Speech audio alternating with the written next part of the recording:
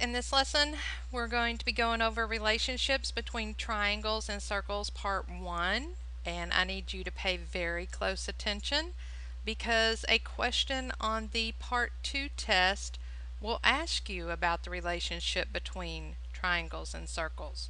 So you really need to pay attention and learn in this lesson.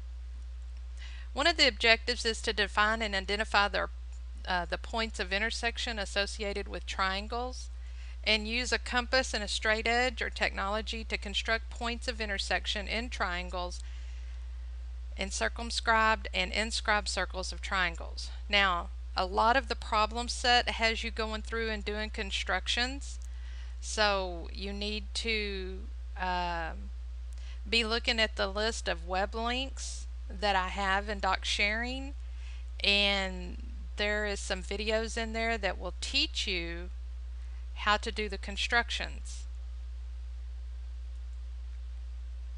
And also there's lessons about how to do constructions in the LMS lesson itself. Okay, some new terms. Now pay attention to how you say this. Circumscribed. It's encircling and touching each vertex of another figure. A circle is circumscribed about a triangle if each vertex of the triangle lies on the circle. And you're going to get to see a good example of that. And then there's the incenter, the center of a circle that can be inscribed within a figure. And then there's the inscribed circle, a circle inside a figure and touching exactly one point on each side of the figure. Okay, so we're going to start off with the points of intersections in triangles. Now, when you draw the perpendicular bisector on each side of a triangle, the bisectors will meet at a point called the circumcenter. The circumcenter may lie inside, on, or outside the triangle. In this particular figure, it's lying on the inside. It just depends on the type of triangle, and we'll talk about that in just a moment. So this blue dot right here is the circumcenter. And if you'll notice, there's a line that's perpendicular to a side. And where those lines meet is going to be your circumcenter. What I do want you to notice is that the circumcenter of a triangle is equidistant from the vertices of the triangle. Okay, so it's the same distance from the circumcenter to this vertice or vertex, same distance from the circumcenter to this vertex, same distance from the circumcenter to this vertex. Okay, so here's the picture again. There's the circumcenter. It's a bunch of perpendicular bisectors. Now here's the catch. If the triangle is I'll say it again. If the triangle is acute, like this one right here, the circumcenter will always be inside. So if it's acute, it's inside. If the triangle is a right triangle, like this one right here, the circumcenter lies on the triangle. See where your circumcenter is? If it's a right triangle, the circumcenter is on the triangle. And then down here, you've got an obtuse triangle.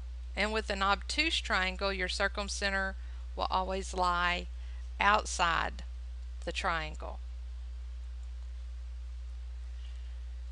Now, notice we've talked about the tick marks meaning that they're congruent. Well, we can always use multiple arcs to indicate congruent angles.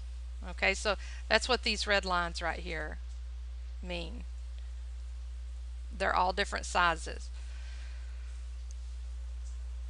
So what we've done here is constructed angle bisectors for each angle.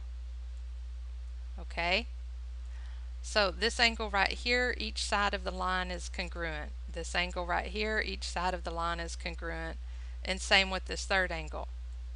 Okay, now where your angle bisectors intersect will be called your incenter, and your incenter is going to be equal distance from each side of the triangle.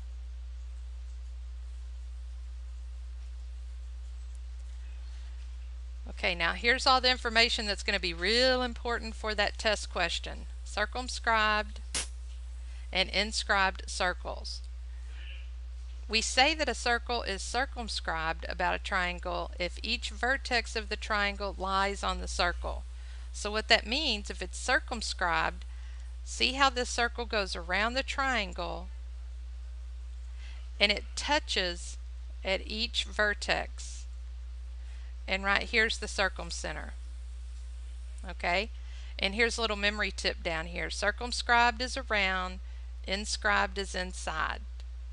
A circumscribed has a circumcenter, inscribed has an incenter. Okay? This is all important information for your test. So the circumcenter of a triangle is the center of a center. The incenter is the center of its inscribed circle. So look here, when it's inscribed, you see this green circle. Notice how it touches each side of the triangle. That's what makes it inscribed. Okay, there's not a lot of examples here because most of the problems in the problem set are actually constructing triangles, which you're going to have to watch the videos and do on your own because I can't do constructions in Blackboard. So, in triangle FGH, which type of segment is FJ? So you look here, there's nothing that indicates that it's perpendicular. Okay, we do see that each of these sides are congruent, so we know that it's bisecting or cutting it down the middle into two equal parts. Now if there was a square here that said, hey, this is perpendicular, then we would call it a perpendicular bisector, but there's not one. It doesn't say anything about the angles being congruent up here, so we can't say that it's an angle bisector. So we're probably going to be pretty well off calling it a median in this example.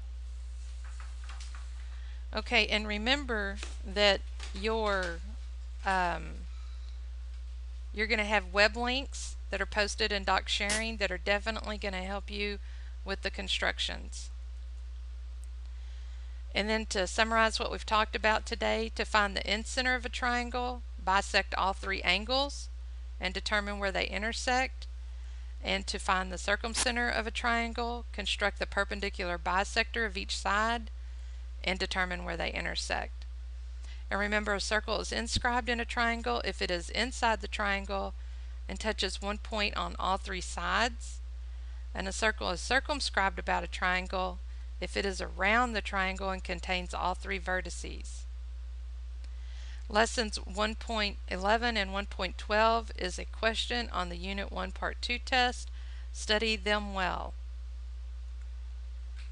And at this point, you should be finished viewing this video and working through the LMS Lesson 1.11, reading pages 19 through 22 in the reference guide, and then working these problems in the problem set. And please contact me or attend TOGA if you have any questions before completing the 111 quiz, and make note of any general questions you may have for when you attend CC on Thursday. And that's the